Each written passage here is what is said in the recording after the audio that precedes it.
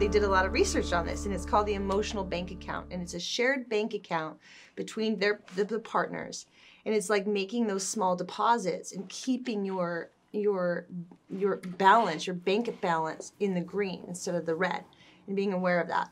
And what's really interesting too, this might be jumping ahead, but just popped in my head, is they say for every negative thing, it takes 5 positives. So that, to me, it's like having that awareness of knowing there's a bank account, knowing that you're making deposits and withdrawals and whatnot, and having the awareness of knowing that positivity breeds positivity. It's like walking through life and being like, what can I do right now? Just having your partner in mind, like, what can I do right now to just make them happy? Mm-hmm. Or not make them happy, but bring happiness to their life. Bring a little bit of joy, maybe a giggle. And that's like, if you think of them as deposits, it's really easy for people to understand.